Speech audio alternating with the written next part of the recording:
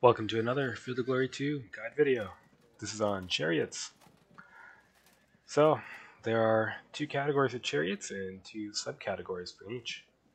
There's light chariots and heavy chariots, and within each there are light spear chariots and bow chariots. But the way the two swords function is pretty different.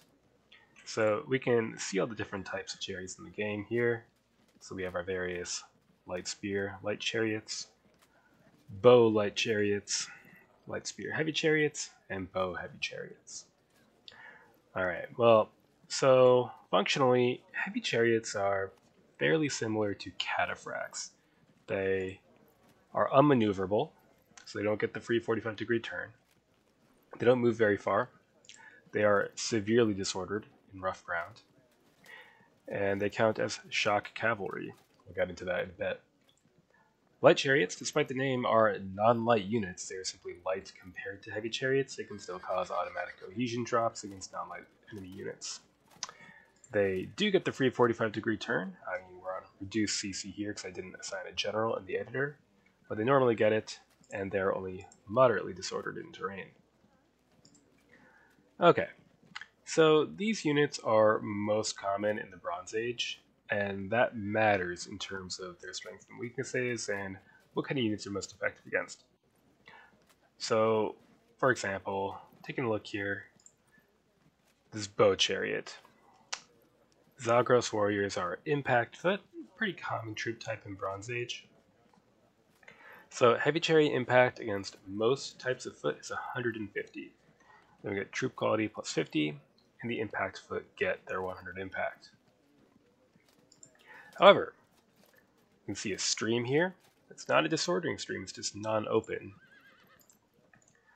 Taking a look with this light spear heavy chariot, we get the light spear 50 and the quality, but we do not get heavy chariot 150 because it is non-open terrain. It must be open terrain to apply. Another problem is steady spearmen. So defensive or offensive spearmen, also pikemen, but that matchup doesn't really happen. Reduces the heavy chariot impact from 150 to 50. So you are not likely to just smash through a line of spearmen. However, these units are limited to a smaller number of lists in the time period. Like all mounted units, chariots get plus 100 against bowmen in open terrain. So again, even with just the stream, you can see the reduction. So this is like plus 350 or something.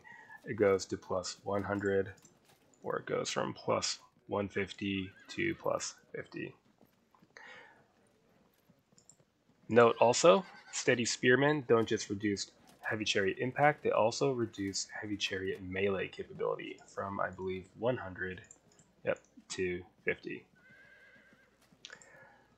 Alright, what else do we have? So, one thing to keep in mind is that mass bowmen without melee capability, within 2 tiles of non-light troops with melee capability, that's how it's generally described, get this shooting malice, pretty chunky, minus 23%. Note that this light chariot doesn't actually have a melee capability, but for the purposes of this interaction, it's considered to have one. So only 4 to 12 by these. Sparabara, having melee capabilities, can ignore that and shoot much more strongly accordingly. Also, this light chariot, so even though it has no melee capabilities, in the open like this, the mounted versus bowman does some heavy lifting. 67 to win impact. Sparabara are also bowmen, but they get their integrated light spear, so it's much less effective.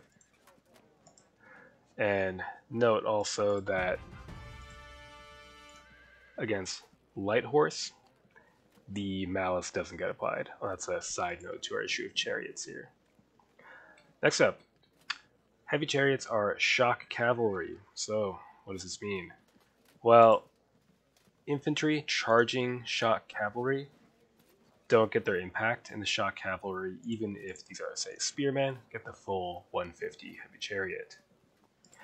Whereas light chariots are not shock cavalry. So, for example, here the light spear the Sparabara applies. Light chariots can evade. Heavy chariots cannot. Looking at further interactions here, one edge case doesn't come up too much, but heavy chariot impact does not apply against lancers. So here, this heavy chariot gets light spear, gets true quality, but nothing else. So if this was a bow chariot especially, it would be quite painful, but I don't think that interaction is likely unless you do some weird time travel stuff. Another interaction, this you do see, 40-point armored cavalry, 36-point Celtic chariots. On impact, the Celts are up. In melee, light chariots do not get a melee capability. So this is an interesting interaction which they can do well in impact and kind of neutralize things, or they can try to maybe avoid enemy cavalry. An oddity, heavy chariot impact does not apply against light foot. You're only going to see this difference in open terrain where the mounted versus light foot does apply, and where light infantry will always evade. But it does make a little bit of a difference. It means that heavy chariots in this situation are up plus 50 instead of the plus 200 you would think. So that's POA interactions. What does that mean in terms of usage? I'm not going to do a massive amount of talking about this because I think it would take a very long video to cover it comprehensively. But we can run down briefly broad usages of the 4 types of chariots. So light spear, light chariots. Well, they're not going to be taking any sort of infantry head on unless your opponent is so foolish as to just dump massed archers out in the open, which they're probably not going to do. So instead, they can be used either in an offensive or a defensive manner.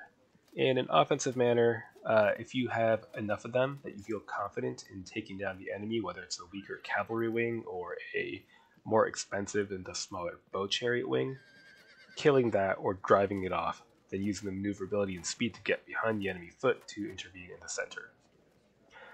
Against heavy chariots, well, they're not that much use, but again, they can use their mobility to impose zones of control and then evade when charged, or threaten automatic cohesion drops to force the heavy chariots into a more passive style of play.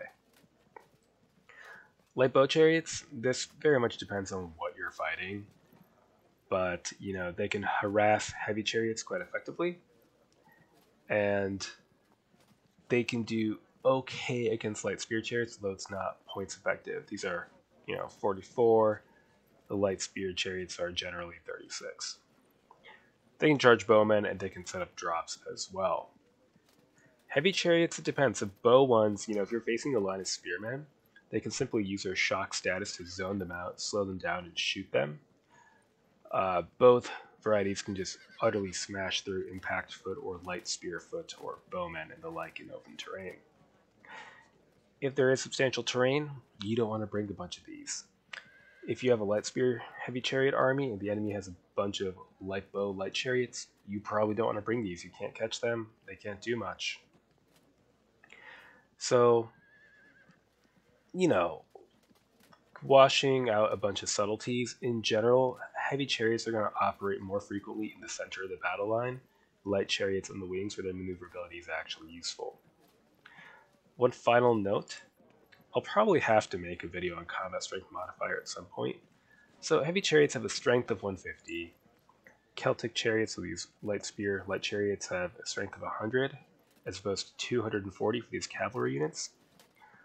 But combat strength modifier, none. So combat strength modifier is kind of based on the number of men, but the number of men is based more on an integral unit statistic, which is the number of bases of a unit and the number of men per base of a unit. We don't have to get into the weeds with that, but suffice to say that the number of bases is 4 for each of these, so chariot units have no combat strength disadvantage against cavalry. So, that's a broad overview. Heavy chariots, kind of like cataphracts, some of them can shoot, stay away from terrain. Light chariots, not so effective in the center of the battle line, but can be a real force multiplier to win over the flanks. Both of them bowmen have to watch out. Against cavalry, it's kind of situational. Their low cost can come in quite useful. So, that's that.